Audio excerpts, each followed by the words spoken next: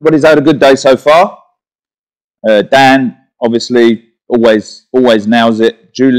Lindsay, talking around purpose. I hope people kind of could see how that would work for their businesses. And Julia, as I was just saying before the break, Julia's just she's just badass with the whole thing. It's just she sees it as non-negotiable. The whole thing's non-negotiable. You buy into the culture or you don't. You just don't work there. So what I wanted to talk about today was why estate agency is set up to fail in the 2020s. Why, if we don't make specific changes to our industry, it just won't exist anymore. I went to a course yesterday, and one of the questions they were asking was, how do you see things in, say, 5 years' time? Or they weren't talking specifically about estate agency, they were just talking about business in general, or 10 years. They were asking us to write down this stuff. And I couldn't write anything down because things are moving so fast now, you can't possibly predict what's going to be going on in 5 years' time. It's just not possible. So, but today I wanted to talk about the stuff that I see in the world that I live in and how that will impact our industry and pretty much tear it apart. So many of you in here know me. For those of you that don't, I'll give you a bit of background on myself. I have around 20 years experience working as an entrepreneur, building up various different companies. When I first left school, I was an estate agent, worked as an estate agent for a while. I worked as a mortgage advisor, been a property developer, and all of that stuff. So I've always had some connection with the estate agency industry. And I think for anybody that has worked in an estate agency from when they were young, you get a connection with that industry. And for good or for bad, I've got that connection with the industry. So I decided to put the effort into trying to save an industry that I could see was going to disappear. I have a lot of friends in. I don't know if that's a wise move. I guess time will tell. But I wrote a book called Where Did My Industry Go? That was all about the future of business. I focused it on estate agency. The book went on to be an Amazon bestseller, and from that I get to talk at lots of different events, and it's all very, very nice. On that note, in terms of events, before I get into things, just one thing I wanted to say as well. There's a guy here called Sanjay, who many of you probably know. He runs another event quite similar to this called Sanjfest. Similar in the sense that I think it's a good event for estate agents when there are many shit ones out there. So his event is on the 12th of June, if you like this sort of thing. He was telling me before that if you look up the Sanjfest Facebook page, leave a comment, leave a like, Estate Agency X or Sanjfest or whatever it is, then he'll give you some sort of voucher, 50% off the ticket price. If learning and development is your sort of thing, then I'd highly recommend that event as well. 12th of June, it's going to be in London. So, let's try and get into this a little bit. What I wanted to look at today is the difference between having a vital business, it gets loud when you put it up there, doesn't it? Having a vital business versus a meh business. And for those of you that don't know, as some of the people in our office didn't, meh is just meh. It doesn't mean anything more than that. Just pretty average and pretty unimpressive. So, the reason I want to look at that is because as we go through the 2020s, if you don't figure out how to create a vital business, it will be an absolute disaster for you. And I'm going to show you examples of why. Hopefully, when you look at the examples, it will all start to make sense, the world that's evolving around you and how certain companies are doing certain things to make themselves vital, and why other companies are doing things that they think the other companies are doing, but they're not actually doing at all, and they're not becoming vital by doing it. I'm going to look specifically at big data systems, how big data systems work. I know we're getting towards the end of the day, and even just the word big data has made you just a little bit more sleepy, but don't worry, it's not super technical. As you can see from me, I'm hardly you know, Albert Einstein myself. So, how does an estate agent try to be vital currently? What do they do? When you go on a valuation, how do you try to express to that seller or landlord that if they don't use you, things are not going to go very well for them, or why they should use you, all of that sort of stuff? How does it happen currently? So I looked through lots of estate agents' websites, and they're all pretty similar. As you know, everybody in here's got a pretty similar website with pretty similar selling points and all of that sort of stuff. And so these next few slides are actual things from estate agents' websites. I haven't just made them up. So one of the first things that agents talk about, not all of you, but you know, you get the drift, is having a local network of offices to give you super local coverage. So, you know, we've got an office down the road, we've got one up there, and like because of that, you're going to get great local coverage when you put your property on the market with us. This is a throwback. Right? This is a throwback to times before the world we live in now, whereby we used to do newspaper advertising, and not everything was on the internet, and people didn't have access to everything, and this was pretty useful. Right? Now, if I live in, I don't know, what's that one, Thaden Boyce, and you say, oh, when we've got an office in Loughton as well, ooh, that happens, right? And say, we've got an office in Loughton as well, I just don't really give a shit. It doesn't make any difference to me. And so, to the seller, they nod along, oh, right, yeah, really good, really good. It doesn't make the slightest bit of difference to them. They're not sitting there thinking, wow, that's really going to affect the price of my property. Another thing that might happen when you go on a valuation, this is actually off of Bairstow Eve's website, and every agent's got this somewhere on their site, some wording like this.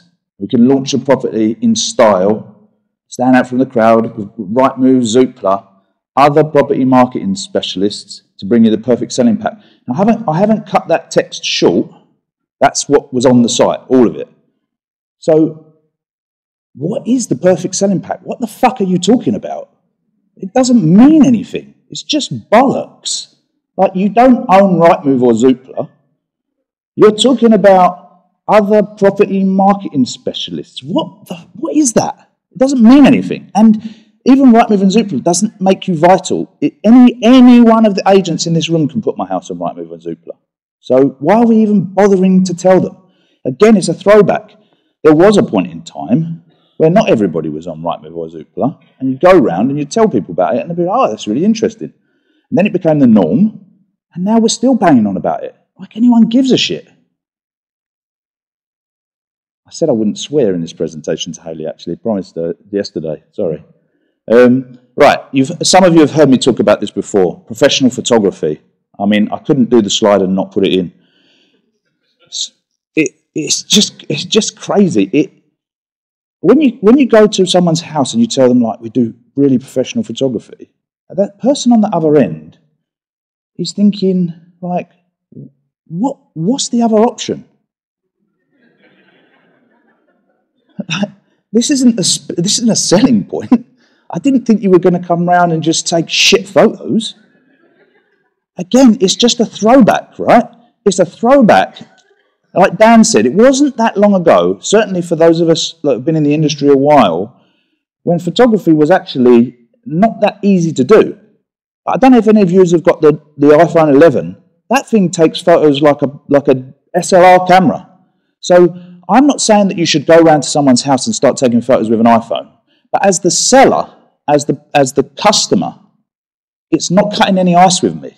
I'm not thinking for a minute like, wow, that's going to be incredible. I'm thinking, okay, take professional photos. I mean, that's just part of it. Who isn't going to take me professional photos? Again, I know inside the industry you might say, oh, some of the photos are shocking. And yeah, you're right, some of them are. But that should be a given, really. This isn't making you vital. This isn't something only you can do. Video trailers. Now, there are some people in this room, I know, that do some phenomenal videos on their properties. Neil does some great ones. Simon does some great ones. There's some great people in here. I've seen David Lee guys do great videos. So I'm not talking about great videos. I'm talking about the idea that you stand out the front of a house, talk about it, and then show a slideshow of photos. Like, yeah, I'm not saying don't do it. I'm just saying it doesn't really cut any ice. I don't really give a shit about it. As with you guys, I probably see way too many photos of houses on LinkedIn or Facebook in areas that I never heard of, about houses that I don't give a shit about. So video trailers, again, I can do it myself. You're not telling me anything that I can't do myself, unless you're talking about a proper full-on, some sort of crazy production like the Fine and Country guys do, where there's a drone flying in and all of that sort of stuff. That's a bit different. Sticking some photos, stitching them together to music, like, I've got an 11-year-old boy who can do it for me. Okay, now this is a good one, right? Free marketing advice. I'm not going to stand here and read all of that out, but you get the gist. People talk about how they've got 30 years experience in the area, so they can give an accurate valuation. They can make sure that, like, they bring around the right comparables to give you the right price to sell the house for the right money in the best amount of time. And that's all really quite crucial. But you give it away for free, and then I don't fucking need you. Right? You come round, you give me the most critical bit, all your experience, all your comparables, all of your evidence, everything that makes you think the house is worth a certain price and who's going to buy it and how long it's going to take, for nothing. You give me that, so I still don't need you. Next thing, marketing. Again, I'm not going to read all of this out, but it's just bollocks. Right? It's a paragraph of noise. It means nothing. There is nothing in there that makes me think, wow, I must use these guys because they are going to do me a quality photography sales brochure. Now, don't get me wrong. Like, again, don't mistake this for me saying, like, you shouldn't do this stuff. But this is just being in business. This is just normal. You're going to try and sell my house for me. I'm expecting a brochure. And the next guy's going to tell me he does a brochure as well. And you're both going to tell me you do a great service. And you're both going to tell me you're trustworthy. And you're both going to tell me that you do professional photography and floor plans and social networking. It doesn't mean anything. It doesn't make you vital. So then what happens is the vendor's left with the same pitch, more or less, from every agent. And it basically comes down to, well, we could do it a bit cheaper. And that's where we end up going with the whole thing. And the reason we end up doing that is because we've commoditized ourselves. We became something whereby, as a consumer, you're left thinking, this just sounds like these people are just going to do a bit of admin. And they all say they're going to do the same admin. They've all said it's really important to get the house on Rightmove, and they're all offering that. They've all said it's really important to take correct photos, and they've all said they're going to do that. And one said he was going to charge me 2%, which is going to work out about $7,000. And someone else told me he was going to charge me 900 quid. So I guess it's the 900 quid one. Because you're a middleman. I don't need you. The world is moving on so fast that any middleman type business is just disappearing off the face of the earth. Because I can do lots of stuff on my phone now. There's services that I can use an app. I can do certain things on that if I can't do it myself. So being a middleman is a very, very, very dangerous place to be in the 2020s. All these companies that people were surprised about going bust were middlemen. Thomas Cook, like, you go in and they book you a holiday. I can just do it myself. I don't need Thomas Cook. Blockbuster. There was a time when Blockbuster, you could only get the film if you went to Blockbuster. They were vital. And then gradually, they just became like, I don't know, why would I bother going to Blockbuster? I can get the film from my sofa. Comet, Just Electricals, Staples office equipment, phones for you, Clinton cards, bar store, the list goes on and on and on. They're just middlemen, and gradually, we're coming to the conclusion of I don't really why would I bother wasting my Saturday going to a Curry's PC World? Why would I put myself through that fucking agony? We all know it's going to be agony, right? I mean, I could just look on my computer myself, and I could have it delivered, and it will be here tomorrow. I made the mistake once of going to PC World not that long ago. Some of you will have heard this story before. I didn't go there to buy a telly. I was going to buy a telly, and I went there just to have a look, and I saw one, and I thought, I'm here now, I might as well just get it. Fuck me. It took ages. A guy took me to a computer that looked like it was what I did computer studies on in school. It was like a BBC Electron or something. And then, I stood there with him for about half an hour, and then eventually he said, do you own a business? I was like, yeah. He was like, come and see the business manager. And we went over to the other side, and I sat with that guy for about an hour and a half. It was just ridiculous. Right? I could have just stayed at home, ordered it, it would have been there the next day. All these guys, they were relevant once upon a time. And the estate agency, you can see, is starting to fall into that trap. Now, don't get me wrong. I see all the stuff, same as you, online, like it's all about people business, it's always going to need people, and da-da-da-da-da-da-da. And maybe you're right, maybe you're wrong. Who knows? We don't know what technology lies ahead. But we do know that at the moment, it's hard to find a real specific reason that somebody should be paying you a decent amount of money. We can talk to them about, well, if I get you 10% more on your house, surely it makes sense that you pay me 1% more in the fee. We can do that. But everyone can do that. And then it just comes down to how good a negotiator you are, whether you got on with the person or not. So how do you get to the stage where you're the only option? There isn't another place to go. You're not a middleman. So the way companies do it is they use big data.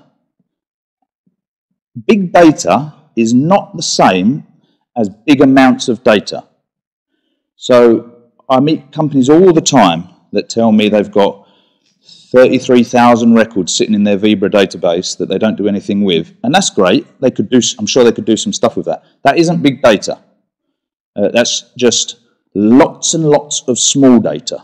So what's the difference between small data and big data? Again, don't worry, I'm not going to put you to sleep with this, right? But it's good that we have a good understanding of it. So small data is data that is really comprehensible by the human brain. So the stuff you put on your whiteboards, you look at it, it makes sense, perfect. We keep it up there to see if we're on target or off target. The stuff you put into your CRM, names, email addresses, and when I want to recall the information, it spits it back out, nothing complicated about it. That's small data. It's very structured data. It's like an Excel sheet, really. Big data is unstructured data. Previously, like as Dan was saying, before 4G and that sort of stuff, quite hard for companies to do anything with. Because if you imagine I gave you a list of all the links clicked on your website for the past 24 months. I just gave it to you. It's not really much use to you. The human brain can't do much with that information. It's unstructured. You wouldn't know where to start with it. But computers can do stuff with it. So that's big data. Big data is, what would happen if, now that there's 5G, if we put a sensor in this stage and transfer the information to a computer, we'll find out where the carpet's going to wear out before it actually wears out. A human's not going to look at that data and do anything with it. So that's the difference between small data and big data.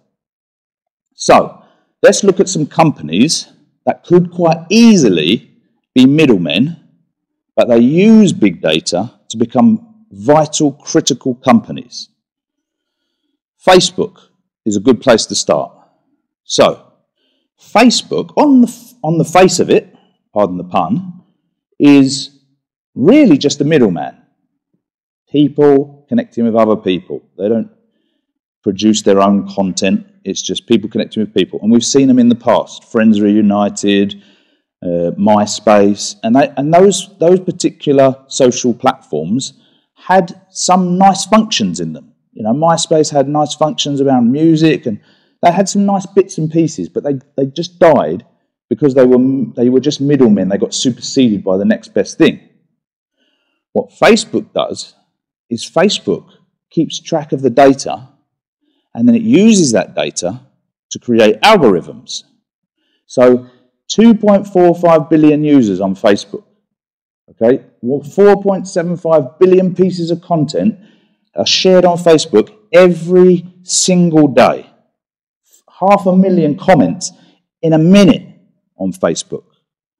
So they run that data, the big data, through big data systems, and the machine starts to tell them the stuff they want to know. And what they want to know is, who should we put ads in front of? And then what happens is they get advertisers to use their platform to put the right ads in front of the right people. And only Facebook can do it. Only Facebook can do it, right? Only Facebook can put those specific ads in front of those specific people. So because they didn't just let the data flow through their company, they actually did something with it, they suddenly became super vital. I can't get that service from anywhere other than Facebook. Facebook have got to screw that up in some big way, which they might do.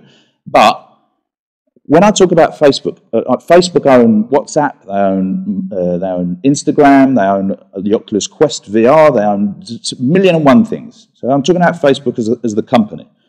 They're everywhere, and they gather data, and then they have a way of being able to serve ads to people at the point where that person doesn't even know they want the product. Google. So Google, again, I mean, Google is ultimately the absolute description of a middleman. They don't make content, they don't do anything, someone searches, it takes them somewhere else, they just sit in the middle. So why so valuable? Why is Google probably the most valuable company on the planet at the moment? Because there are 3.6 million Google searches every single minute. Right? Google knows you so well, it will finish your fucking sentences for you. And then it will bring you the results up in a millisecond, the exact thing you wanted. And if Rob types in the same thing as me, it will show him different results to me because it knows him that well. Google knows everything about you. All your biggest, deepest, darkest fears, your secrets, everything. It knows everything. And it puts all the data into machine learning. And then they can serve ads to people. Again, it's slightly different for Google because Google serve ads when people are doing research. They ask certain questions. Bang, the right ads are going to land in front of the right people. Facebook is more around making people aware of a product they didn't know they even wanted. And then they go Google to do the research. But only Google can do what it does. Only Google can serve those ads to people because they have so much data that flows through that system, it gets better and better and better and better by the day. Where most products get age and they get worse, Google, Facebook, anything using big data just gets better by the day. And competitor can't do anything about it. No one can go into competition with Google. Anyone can make a search engine, but no one can make Google. Netflix. I mean, Netflix is such a good example because when Netflix started, they were in competition with Blockbuster. And Blockbuster had all the money and all the infrastructure and everything. Now Netflix has got 139 million paid subscribers. Netflix uses up 15% of the whole world's internet. They've got 1 billion hours of people watching stuff on Netflix every week. Now, they're not just doing that like, oh, we can give people movies. They're running algorithms behind the data. And because they're running algorithms behind the data, they know what content to produce and who to show it to. And people go, wow, have you seen this show? Brilliant. And someone else is seeing something different. Even to the point whereby if we look at the same movie on Netflix, you'll see a different front cover and description to what I see for the same movie. Because Netflix knows I like action films and you might like comedy films, so it'll show you the comedy front cover and description and me the action front cover and description. And only Netflix can do it. Who can go into competition with that? No one can get the algorithm. They've got all the data. Amazon is the last example, the beast of Amazon.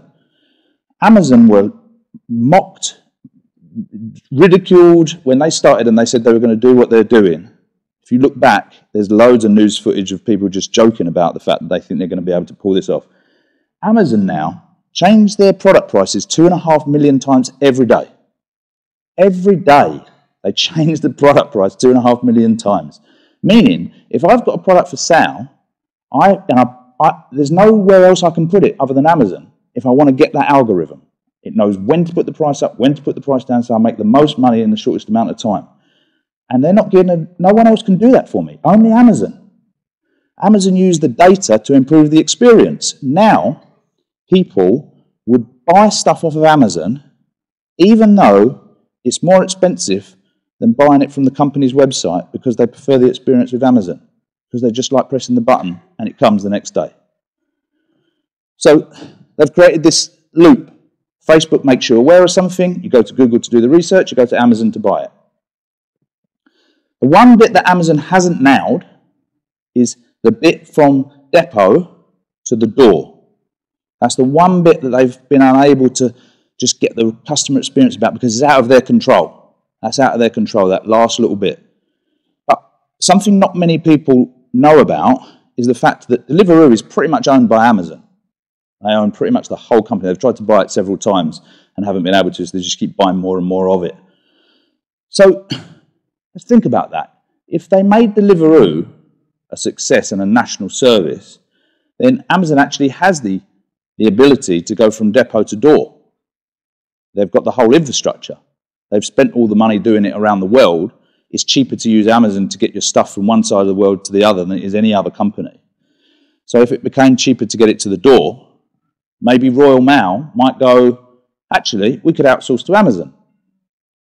And then Royal Mail just becomes a middleman. Unnecessary. How long does Royal Mail have if Amazon do that? There's no point to them. So they're all big global tech brands where you might think to yourself, yeah, of course, like they're going to do that. They're technology companies. We're estate agents. It's a bit different. So I wanted to look at a company that is a traditional business, has been around since the 60s, 70s, 80s, 90s, all through that period of time, and how they've realised that if they don't use big data to become vital, they're fucked. McDonald's. So, the quote from McDonald's CEO, they've saying that they never had a problem with data, they just have a problem drawing any sort of insights from it. A couple of years ago, McDonald's made their biggest acquisition that they've made in the last 20 years. They bought a machine learning artificial intelligence company. 300 million, I think they paid for it. So how are McDonald's, a company that sells burgers, going to put big data and machine learning to work in their restaurants? Well, they're going to start with their drive-thrus, because McDonald's has 68 million customers every day, and most of them don't even get out of their car. So whenever you've been to a McDonald's, you've probably seen these display boards. They went through a big process, McDonald's. The hardest bit for them in this whole big data experiment was getting these installed in every restaurant pretty much around the world. And at the moment, they're pretty static screens. You go there and maybe they're showing you the breakfast menu before 11:30 or whatever it is, and a special burger or something like that. So what will happen with their machine learning is that they'll use the big data of things like the weather, what season we're in, whether it's nighttime, daytime, whether it's sunny, whether it's raining, whether the type of orders that have been popular in other locations. As they get more data, the type of orders that are popular in that location, the units that go together, people that order this seem to also order that. And they'll prompt people as they go through their order process to buy more things. So if it's 5 o'clock on a weekday and someone pulls up and orders 2 Happy Meals, the machine will know it's pretty likely this person's on a late school run. We should also ask them if they want to buy a coffee. And if that works, then the algorithm will pick that up and start doing it to more people. They'll also put the machine learning to work inside the stores. So when McDonald's brought in the touch screens, a lot of people just thought, oh, they're just following the format. you do it yourself now. The reason they brought in the touchscreens was, I don't know if you guys must remember, McDonald's used to have those little chutes where they used to put the food down, right? The cheeseburgers and all that stuff. They don't have them anymore. Everything in McDonald's is made on demand. So they brought in the screens to see if they could make food on demand. Now they've figured out that they can. They'll switch from the screens to the app. You've probably seen adverts recently around you get free, I don't know, fries or something if you order through the app. If you order through the app, then McDonald's knows who you are, what you order, and when you order it. And it can prompt you around the times where it knows the machine starts to learn, this person, they order McDonald's on a Thursday at 6 o'clock. On a Thursday at 2 o'clock, they'll start showing them ads around a Big Mac in their Facebook feed. Right? So they're going to use that more and more and more, and the company becomes more and more vital. As the machine learning gets cleverer and cleverer, it can pick up your number plate as you drive through and say, would you want one of your recent orders? And you can just reorder it. You could swipe with your phone when you go in the store and just, bang, that's it. I can get my order. I could order as I'm walking up to the restaurant and just take it out. But what McDonald's gets out of it is all the data. And they know what buttons to push on people to increase their revenue and what buttons to push on people to get them to order from McDonald's. What the customer gets out of it is a better customer experience. So whilst everybody's quite conscious about giving away data, actually, people would rather have a personalised, easy service and give away their data than have a shit service in somewhere like PC World because no one knows what the fuck's going on. So, McDonald's have been quoted as saying, as that machine learning gets cleverer and cleverer, it will go from drive-through right the way up their supply chain. They'll be able to figure out the whole thing so much cleverer. And then, really, what chance have Burger King got against that? Like, they've got no chance. They've got no chance now when you go in there and there's like one person working. It takes you 2.5 hours to get a burger. But when they've got this, and my option is Burger King, or I just go swipe in here, I've got my stuff, gone, McDonald's are winning every time. Coke, another traditional brand. So, have any of you been to somewhere where they've got one of those Coke machines where you can make your own drinks? Some of you guys have seen that before. People down south, up north, they don't have that sort of stuff, do they? Right, so inside those machines they have machine learning. So you're doing the experiment for them. Right? They figure out what do people want, and that's why they just released Cherry Sprite, because that's the most popular thing that people create in those machines. It's guaranteed to sell. Right? They know it's going to sell. Everybody buys it off them already. Take it one step further. Right? When you go to a newsagent's or anywhere, a vending machine, imagine if you didn't just choose your drink. You've got an app on your phone where you choose the ingredients and you get your own drink. Whatever you've decided, it's your drink. You swipe it and it just comes out. What do they get? They become vital. They're the only people that can do it. They get all the data. They know who you are, when you drink, what you like, what you don't like. Every single thing about you, they know. Pretty scary, right? And all these modern businesses are doing this. You see it as a great customer experience. They see it as a way of collecting more data to run through an algorithm to become more and more vital, and they can't be caught. Once they start getting the data, no one can catch them up. Tesla, they've got a million cameras in that car to make it drive by itself. You don't think that they're getting all the data off of that? What you wear, whether you're stressed, whether you're happy, whether you're sad, when you drive the car, what position you sit in, they know it all. And they have to know it all, otherwise the car can't drive itself.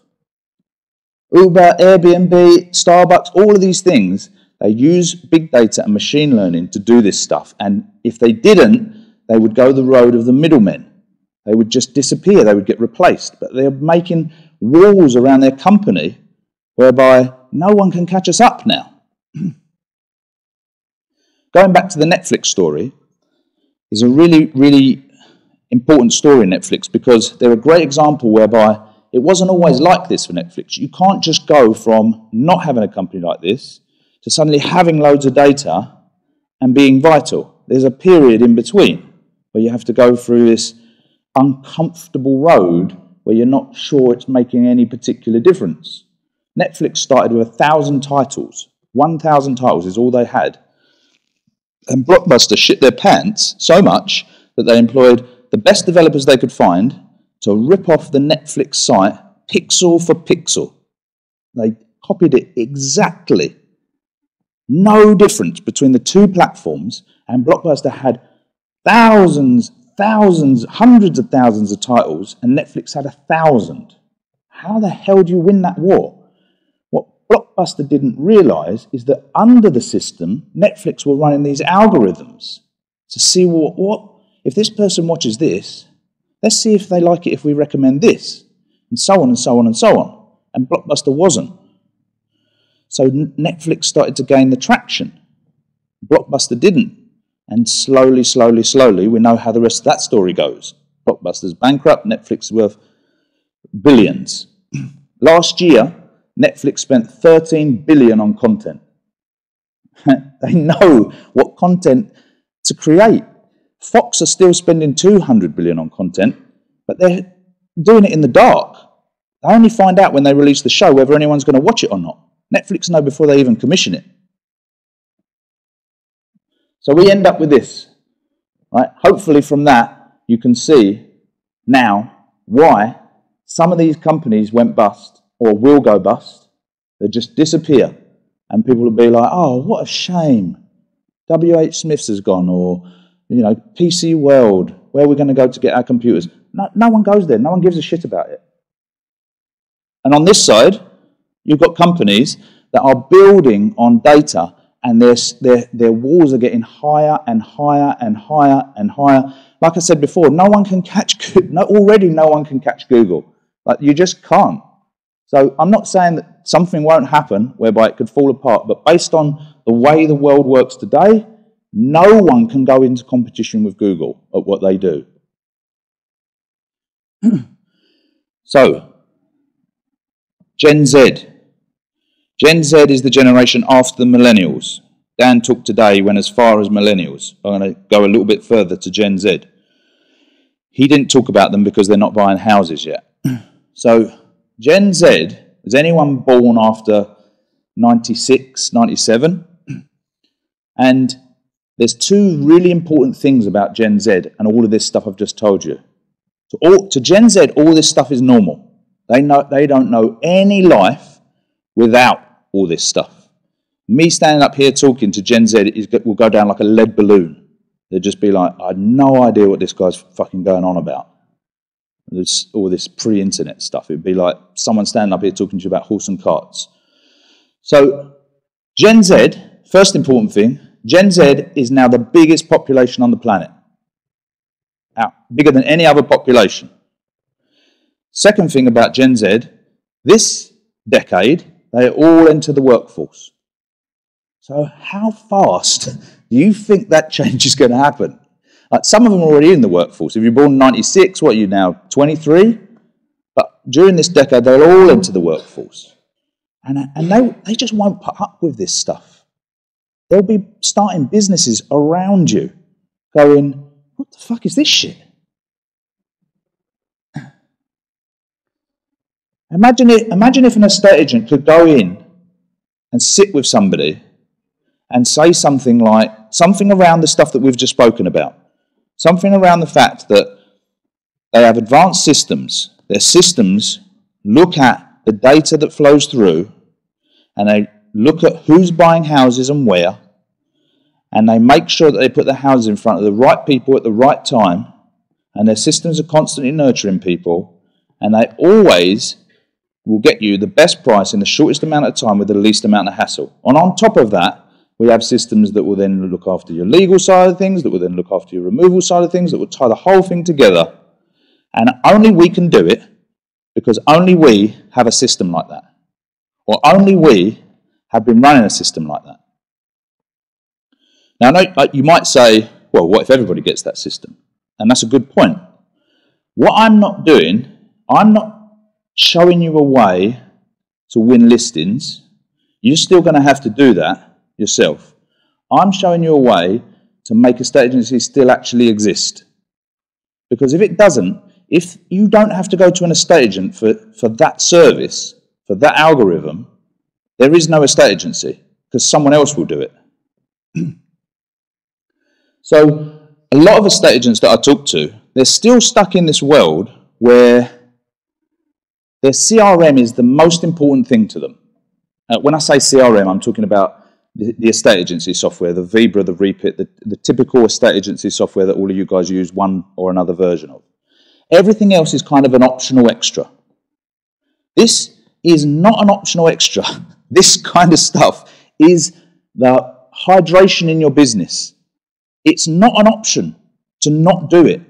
Now, don't get me wrong, not everybody's going to do it well, and you're going to have campaigns that you run and things that you do, and like Dan said before, you're going to get some data in and it's not going to work and you're going to redefine it because no one's done this before. But it's not optional. There will not be any estate agency as we know it if this doesn't happen. One of the options, the one that's going to happen at the moment, is that a company like Google or Amazon decide they're going to try and get the algorithm for how you sell houses to the right people at the right time. And to do it, they need data. So they'll come along and they'll offer what we all consider to be some shit service, where we all go, that's not real estate agency, it's just bollocks, right?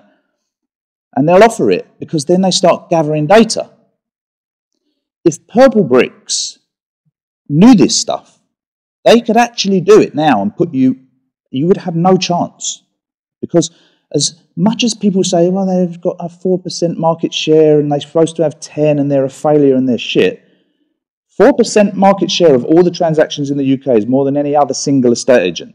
So they can run a better algorithm than anyone else. And when they do, and they figure it out, you're fucked. Right?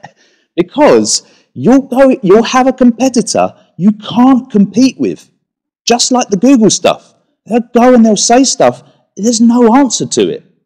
So these guys could come into the market, someone could come into the market and decide, we're going to try and get as many transactions as possible and everyone's going to laugh at us. And we're going to run big data and machine learning systems underneath it. And then eventually, at some point, we're going to have an algorithm that no one else can match us with. And then what's going to happen is their market share will start increasing and your data will start decreasing. And suddenly, you're at a stage whereby, even if you wanted to compete with them, there's not enough data thrown through your business anymore. Right now, you've got all the data. You just don't do anything with it. So all of that, unfortunately, this is depressing, right? All of that, unfortunately, leads us to a stage whereby you and I have no business. Right? Estate agency does not exist, and that is going to happen in the 2020s. Fact. That's the way it's going to go. This isn't you can have whatever opinion you want on it. It's been proven. All we're doing is looking at other industries. It's just the way it goes. We're middlemen at the moment. We have no vital reason other than the fact that you can't manually put your house on Rightmove. But as it becomes more and more popular, that like, oh, wow, look, this person sold a house on Facebook. I might give that a go. And how long before someone creates a really popular sell-it-yourself website? You know, it's going to happen some point. Then what? What happens when land registry do pull their finger out their arse and they manage to make it so that we can exchange contracts in a week? You can put your house on the market yourself and you can exchange contracts in a week. Now you want me to pay you $5,000 for professional photography? This is not going to happen, is it? Right? We can bury our heads in the sand, but it's really not a difficult future to foresee. There is one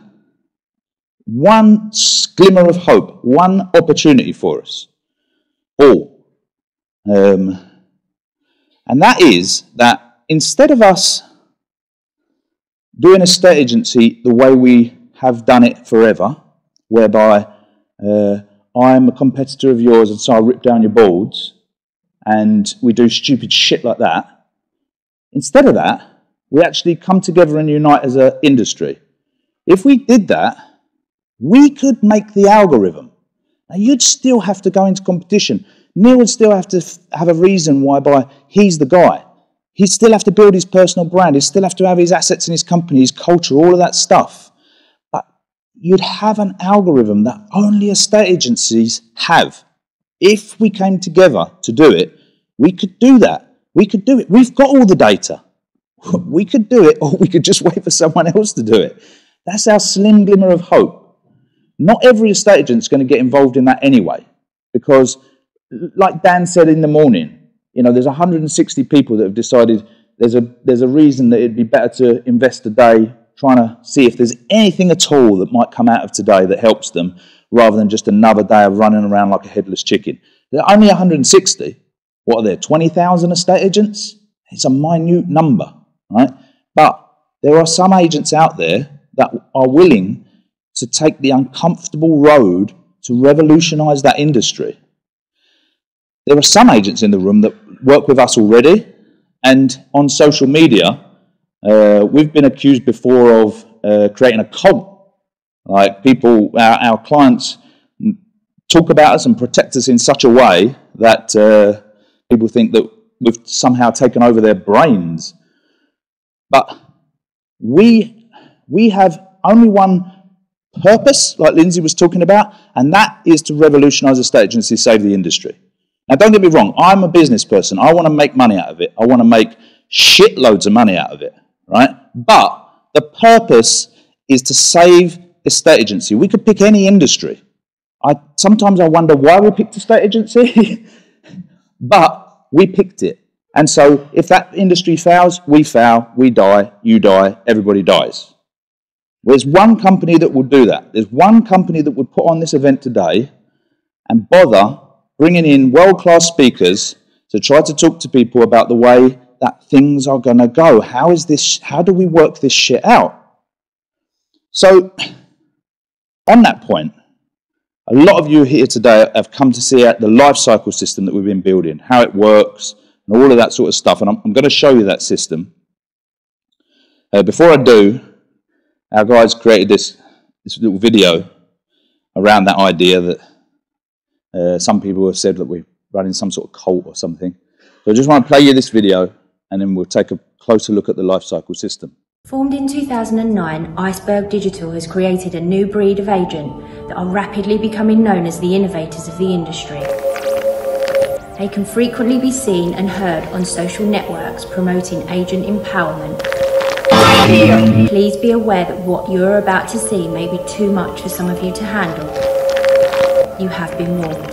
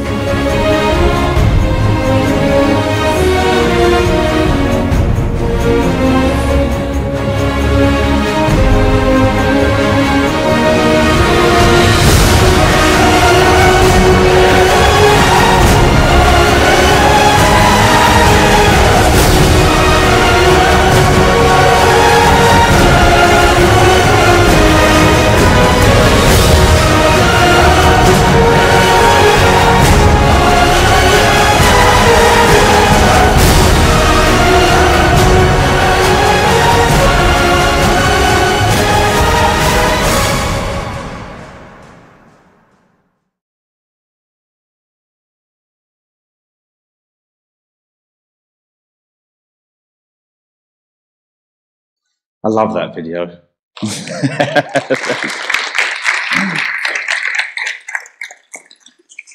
Okay, so life cycle, what is it?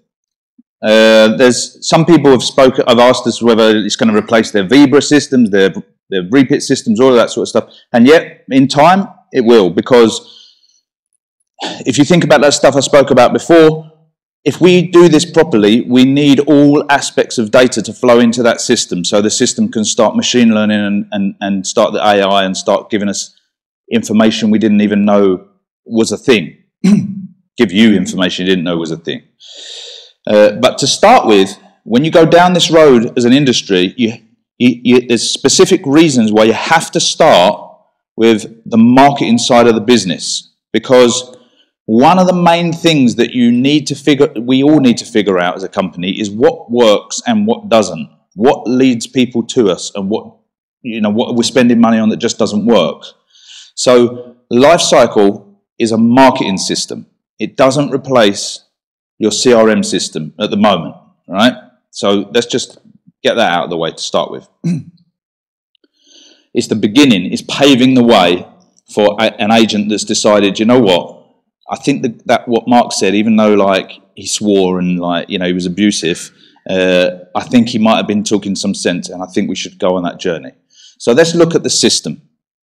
First of all, not extremely revolutionary in most people's eyes, but we had a group of agents that worked with us and telling us things that really frustrated them around the softwares that they used.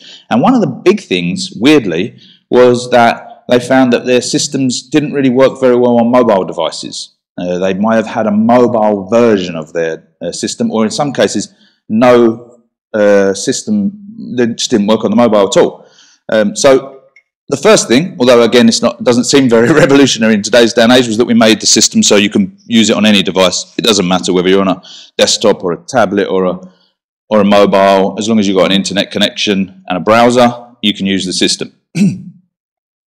And it's not a mobile version of the system, it's just the full system. You could sit on the beach and do it if you wanted to. Okay, so the first thing I want to look at, don't worry about being able to read the actual text on the screens. I'm just going to show you how the system actually works. I don't want it to turn into a training session. So one of the main aspects of our marketing system is the fact that you do your market appraisals in that system. And there's a really specific reason why that's important.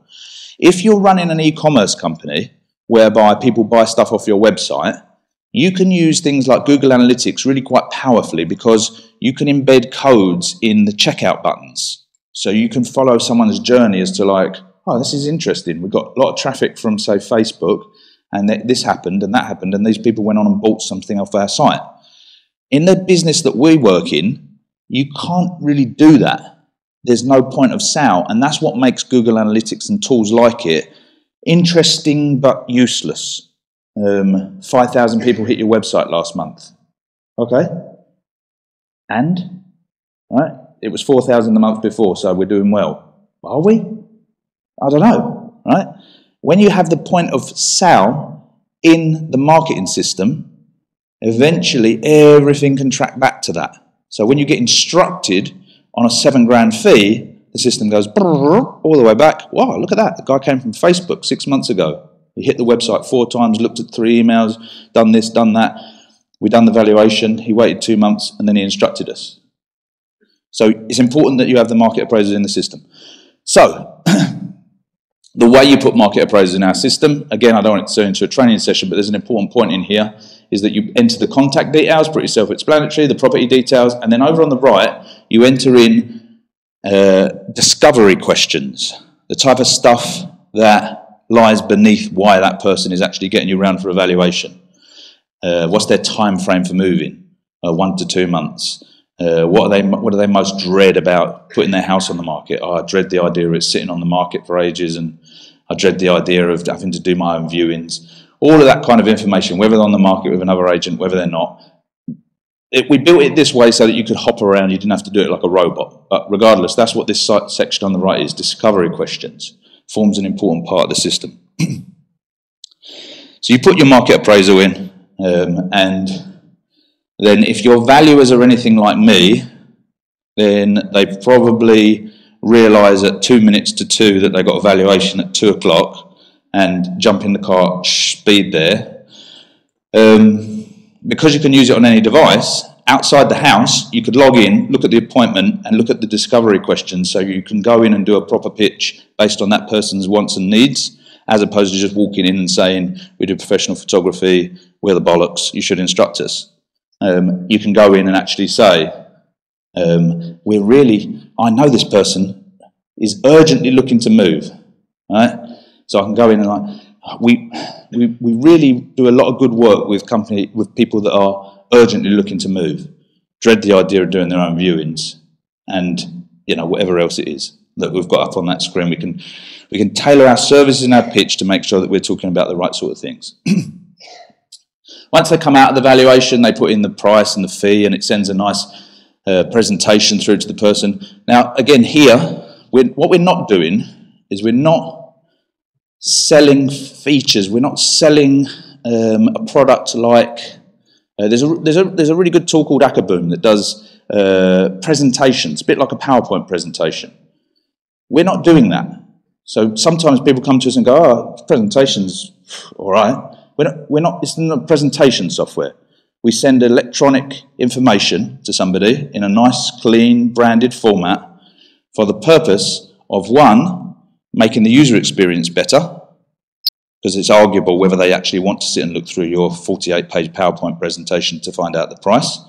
And two, we do it because when they look at the presentation, the system puts them into a tracking system. Now, they may already be in that tracking system as an unknown person. They might have been coming to the website for 6 months. We just didn't know their name and email address. When they look at the presentation, it connects up the dots and says, "Oh, that's Mark Burgess. He's been coming to the site for 6 months."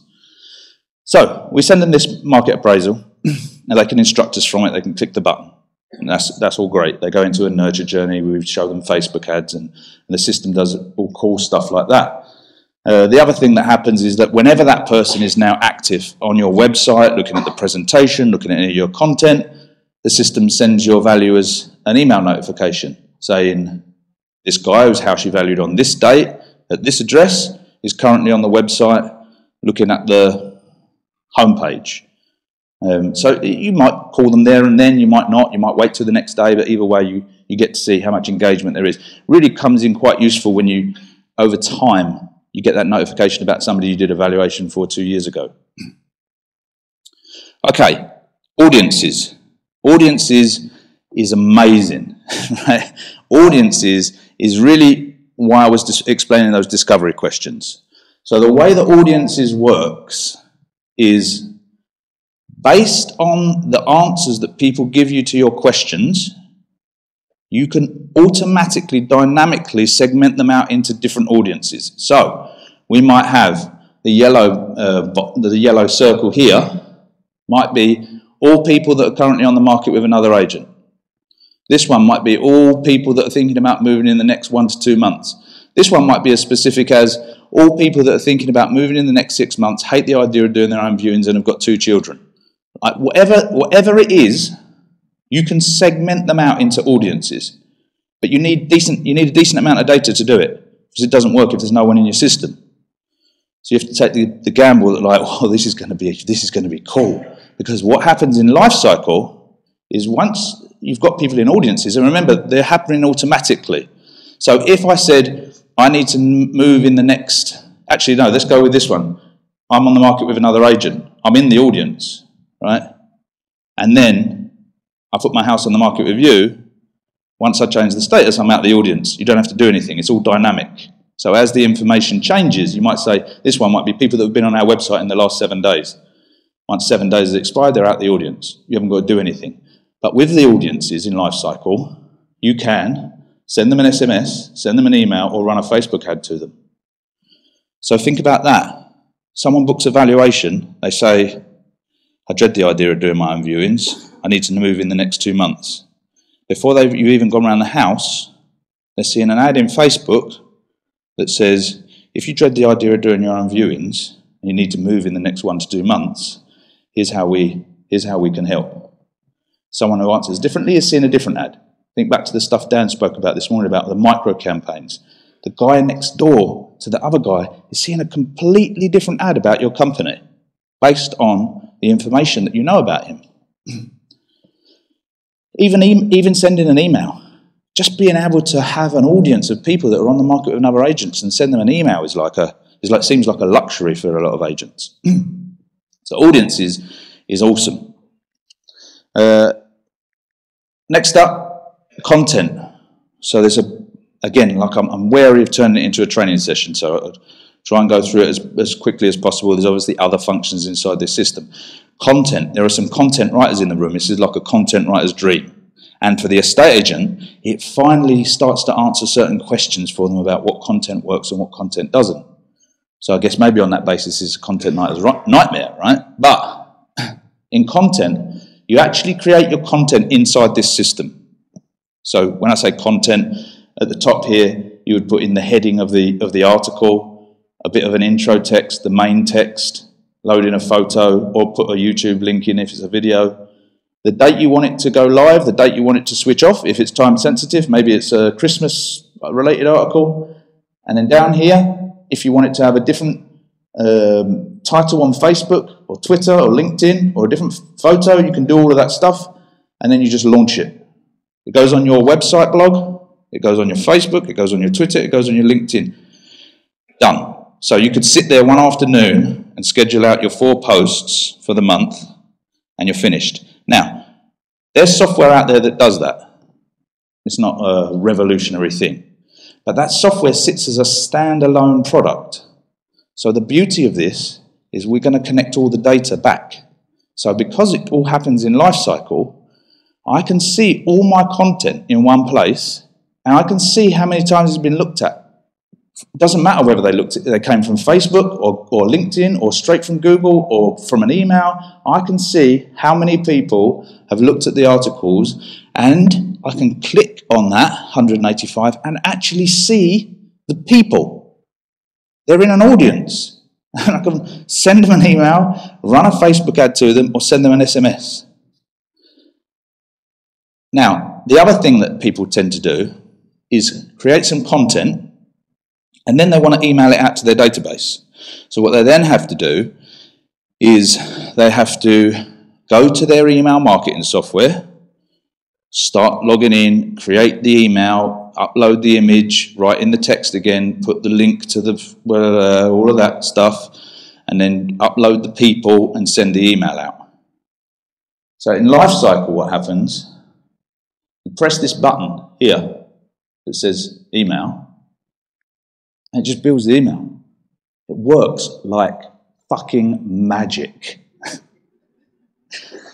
Don't ask me how it works, right?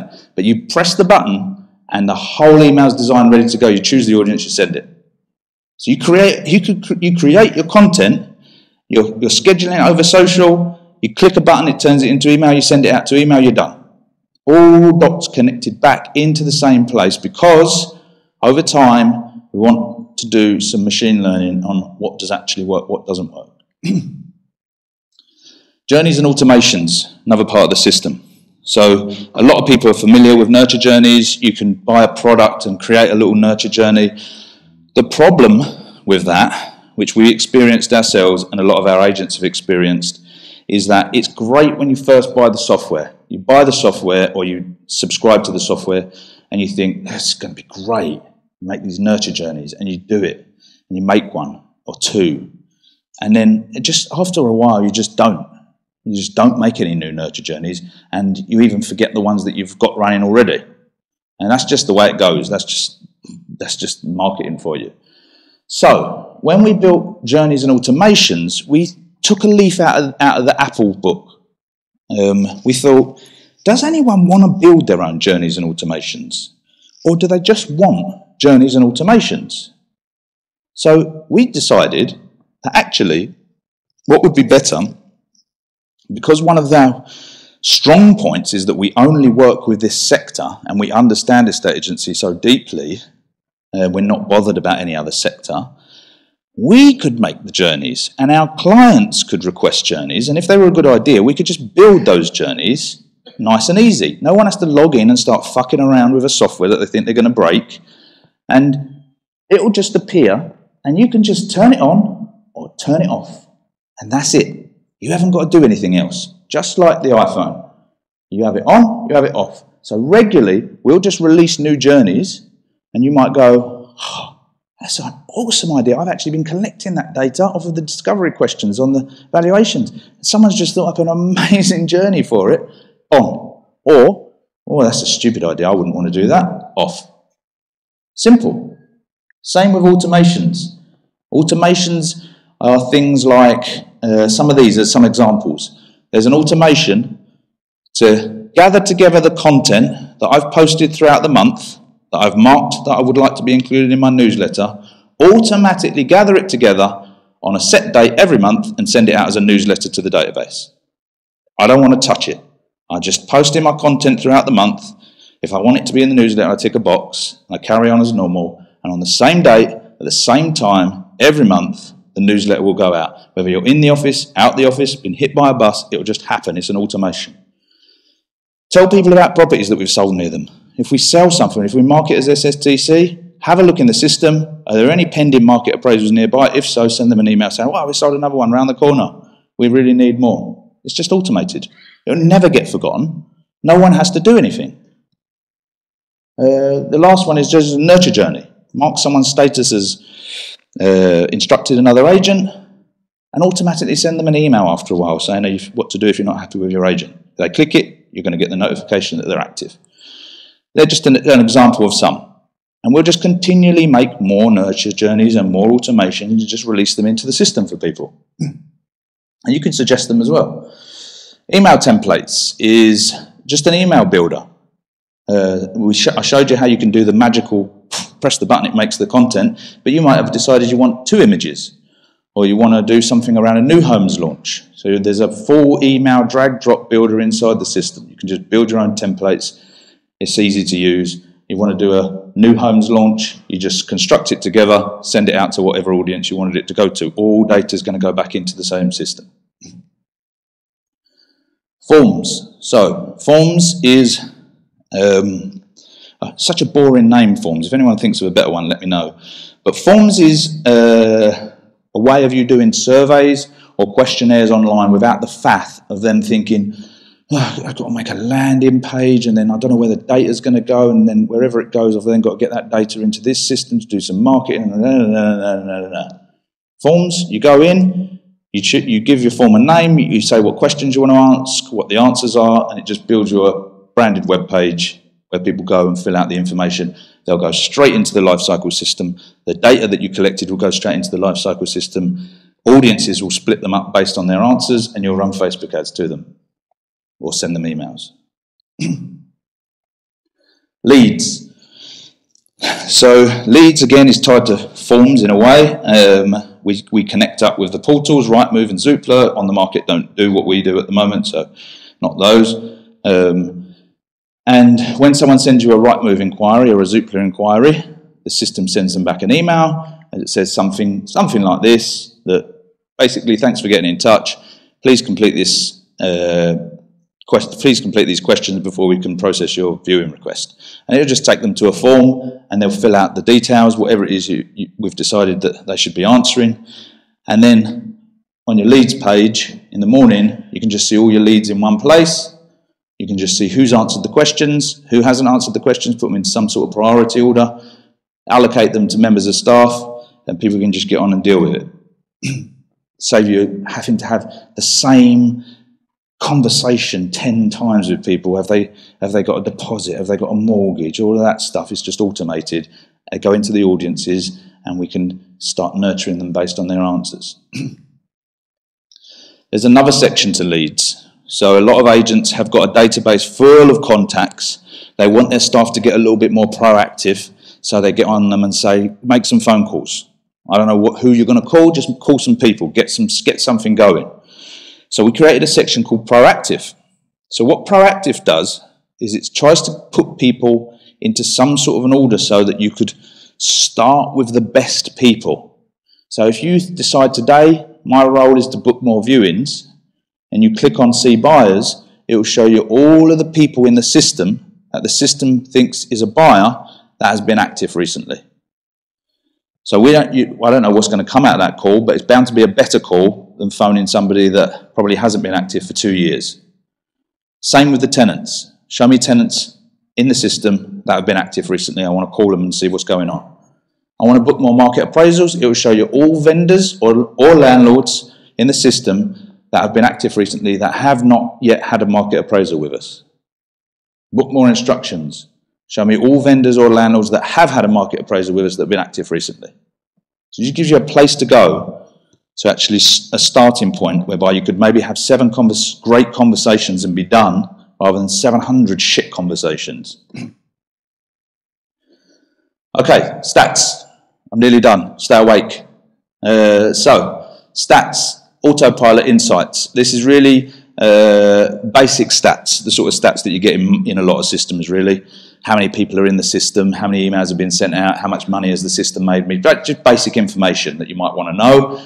One interesting thing on here, which I didn't even think it was that interesting, but then until Rob said to me, that's quite useful.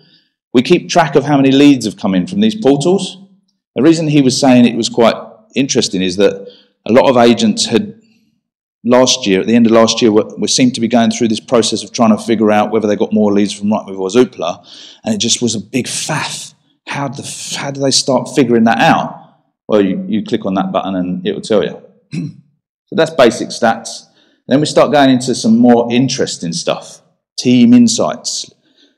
Right, there's some really interesting stuff on here. So, when I ask an estate agent their conversion rate or their average fee, pretty much unanimously, an estate agent would tell me their listing conversion rate, right? So I've been out on 10 valuations, I've got 6 on, I've got a 60% conversion rate. They would also tell me their average fee based on what they charge people based on winning the instruction. So we decided we'd try and go a little bit deeper with that. Actually, there's some interesting stuff in here for a business owner's point of view. So what you've got here, you can go from branch level to department level right down to user level. So let's look at this on a user level. Basic information that we're picking up from the calendar, how many holiday days, how many sick days have they had, yeah, great. Over here, because of leads, we can see how many leads have they been given and how many have they actioned and how many have they not actioned. But going back to what I was talking about before in terms of valuations, this is our average fee based on what we get instructed on, but this is our average fee based on what exchanges. So what's the point of me pretending my average fee is 1.25% when actually, when we look at what we get in the bank, it works out more like 1.1. I can't plan on 1.25%. Or what about the opposite? What if we thought our fee was 1.25%, but it's only the 2% stuff that seems to exchange? We should just stop taking all the shit on. And then down the bottom here, this will be really interesting, is this is your conversion rate based on valuation to instruction. Yeah, this guy is a legend. He's got a 63% conversion rate.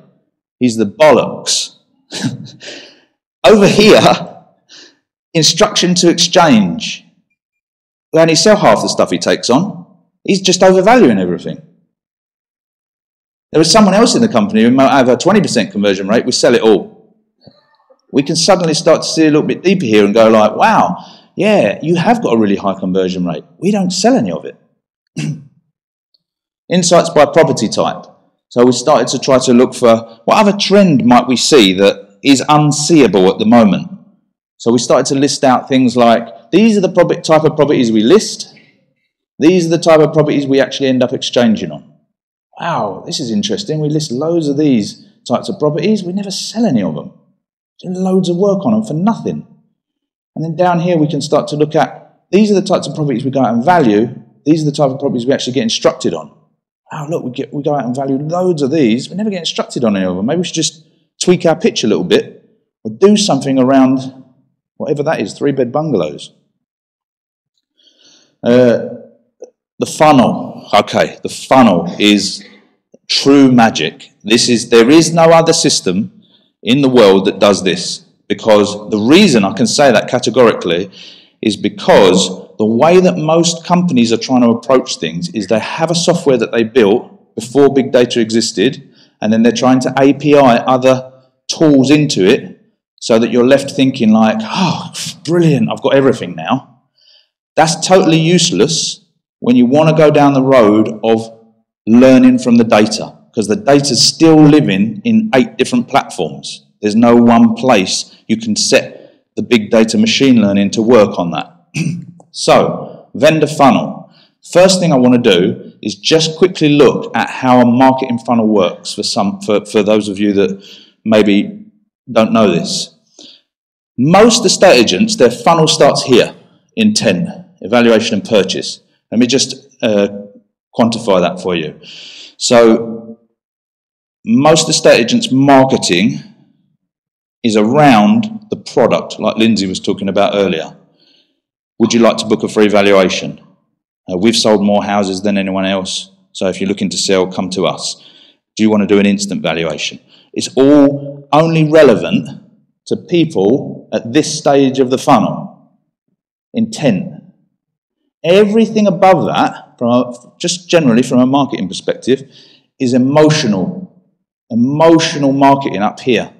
Not people thinking about necessarily doing an instant valuation or booking you in for a valuation. At awareness, it could be something as basic as, here's the top 5 things going on in Barnet this winter. All we're doing is making them aware of our brand, and that's it.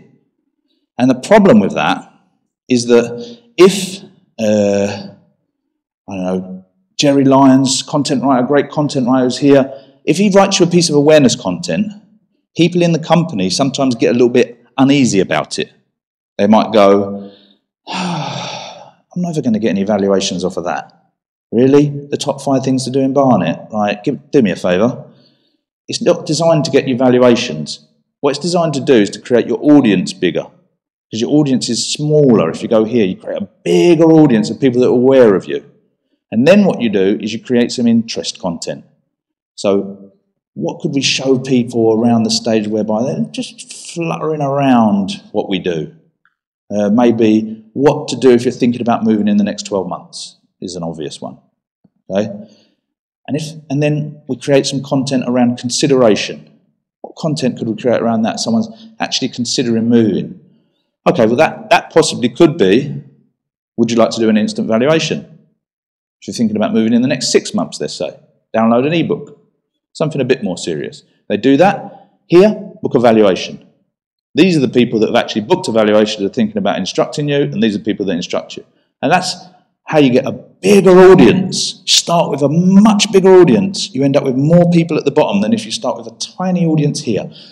As I say, the problem with that, globally, in every business, is that it's unquantifiable. Someone does you some awareness content, and then you just have a row about whether it's a waste of money or not. Lifecycle solves the problem. In Lifecycle, there's a live marketing funnel. You create content, and you decide if that content is awareness, interest, consideration, intent, whatever it is. And then as you put that content out into the world, this funnel starts to move. It gets bigger. So your content writer can say to you, this is great awareness content. And you go, great, I put it in, put it out. Next day you come in, top of your funnel, massive. And you can actually see it. No valuations, walk miles away from getting a valuation out of it, but you know that tons of people just became aware of your brand. Opposite of that, content writer says, this is great awareness content. You send it out, nothing happens. You go, well, I don't think it is, because no one's fucking looking at it. Now, think about audiences. Think about the way the system works. This system actually talks to Facebook direct. So, what this system does is, you've created content for all these layers. It doesn't have to be anything crazy. Don't start thinking like, oh God, what a load of hassle. Bit of awareness content, bit of interest, bit of consideration, bit of intent, evaluation. It doesn't have to be perfect. Created something that we thought was relevant for each level. Anyone that goes into the stage of awareness, the system will then show them interest content when they next go online. Anyone that's at the stage of interest, the system will then show them consideration content when they next go onto their Facebook. Anyone that's on consideration, it will show them intent, and so on and so forth. And you can click on that funnel and actually see the people that are at that stage and do something else with them if you want. Send them an email or send them an SMS. But the system will automatically try and push people through that funnel. Automatically. You haven't even got to touch it. Over on the right, you can actually see the stats of the things that come out of the funnel. Went on to exchange, went on to instruct another agent, reversed back to prospect. So maybe they came right through the funnel and instructed you and then took it off the market, instructed another agent, and then ended up coming back to us. That will change your whole business over time. If you can run your data through that, you can see what actually works. You create bits of content and you see no real impact on your funnel. And then you create a certain bit of content and it just goes boom. You're going to actually see it. Last thing I wanted to show you, stats. Last thing I wanted to show you here was the dashboard. So the dashboard, what we were trying to do is we're trying to move towards the idea that you could get rid of the whiteboard. We feel like that would be a nice step on in a estate agency. So it's got the basic information that you would put on a whiteboard, how many market appraisals we've been out on, how many instructions we got, what's our fees, how many we exchanged on, how many have we SSTC'd on. There's a lettings tab, slightly different than the lettings tab because the way that the money works, but you get the idea. You can see the leads that have come in, appointments coming up, most recently active people, if you want to just do something here. This bit's nice. This is the breakdown of every property in your database and the status of it. So let's say, for instance, that this black section was properties that have instructed another agent. We could actually see that in our database we've got, I don't know, £350,000 worth of fees, possible fees that have instructed another agent sitting right here. I could click that bit of the funnel, go to the audience, send them an email, send them an SMS, or run a Facebook ad to them. Try and win back some of that money based on any of the statuses. Instructed another agent, long game, decision pending, any of that stuff. Exchanged SSTC, exchanged with another agent, SSTC with another agent. And down the bottom here I can see all the information on a map. So I might see some trends going on there. So, as I say, there's a whole bunch of stuff inside Lifecycle. I don't want to turn it into too much of like, oh, fucking hell, still going on about this. So, Lifecycle is the new start of a estate agency. It just is. It doesn't mean that you guys have to go down that road. Right? I'm sure there's plenty of ways of doing it. But it is going down the road of trying to build the algorithm, the machine learning. If we can connect the data into one central source, instead of trying to API out to get the functions, some people might have seen this before this presentation and just gone, oh, I've got an email marketing system. You're missing the point. There's millions of email marketing systems out there. Well, I've got this and I've got that and I've got that. Yeah, you have. You can go and get fucking loads of stuff. But in nothing, you will never become vital doing that. You're just following the functions. That some companies will go, I could connect all these dots. And what will happen is 2 years, 3 years, 4 years go past, the data flows into that system, you're still using 1,000,001 different tools, you're out of the game. There's no way you're catching up. So at this crossroads is an interesting time. There's plenty of reasons to go down this road. I think the main reason that people tell me that they don't want to go down this road would be cost, or maybe waiting until we've built the CRM functions in the system. But I don't see that as a very viable way to go. I mean, cost, obviously, if you can't afford it, you can't afford it. What can you do about that? But the CRM problem is a different issue. This is a marketing issue that we're trying to solve here. This ups your game in terms of marketing. It makes you more productive. It starts increasing the gap between you and the competition by the second. That as every second that goes by on Google, the gap gets bigger between anyone being able to do anything against them. And the same with this on a micro scale. The gap gets bigger by the second. And more importantly than anything, you can actually see from your live marketing funnel what's working and what isn't. What are we wasting our money on here? I thought this was working, but as it turns out, it isn't. What our system isn't, it isn't the golden bullet that will do all your marketing for you. You still got to figure that out. You put something in my system and you get no response off of it, there's no point phoning me up and going, that don't work. It does work. It's telling you didn't get any response. That would have happened if you didn't use my system and you just have assumed that it was working. At least now you know. So, we had a pre-launch to Life Cycle in December. We were quite overwhelmed with it. We sold out all of January's stuff. We've had a lot of inquiries from people that wanted to pre-order through February, sold out. March, we've got a couple of slots, I think, available. April, people can order for April now, and so on and so forth, if anybody is interested in that side of things. If not, that's fine as well. The last thing I just wanted to say was that I feel genuinely quite privileged to be in this position, to be standing here, to be thinking that we could possibly lead an entire new way of doing a estate agency. Together, we could do it. I can't do it on my own, and none of you guys can do it on your own either. Actually, takes a group of people to think, you know what, we could save a whole fucking industry. We could be the change and move it, shift it over to somewhere whereby it still existed, as opposed to waiting for some outside force to come along and just chomp it up, like all of those other industries that we spoke about. So if you are that kind of person, if you are the kind of agent that's thinking to themselves like, I'm happy to take that very uncomfortable road into that new era. I'm going to put the stuff in place. I'm going to listen to what Julia said, and when my team decide they're not going to use my system, I'm going to kick their ass. It's non-negotiable. This is the road we're going down. We're going to come up with our purpose and our mission and our vision and our values and our marketing, and we're going to run it through that system. And we're going to speed up the gap between us and the competition. And if you are that kind of person, talk to one of the team, talk to me, Facebook us, get in contact with us.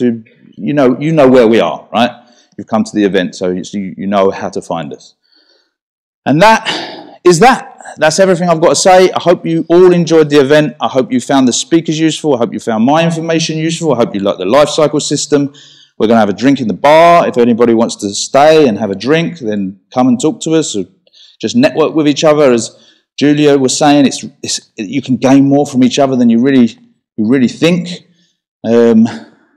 That's it. I want to thank my team for putting the videos together, putting the event on, Hayley especially for making everything happen. I hope you all had a great day. Thank you very much.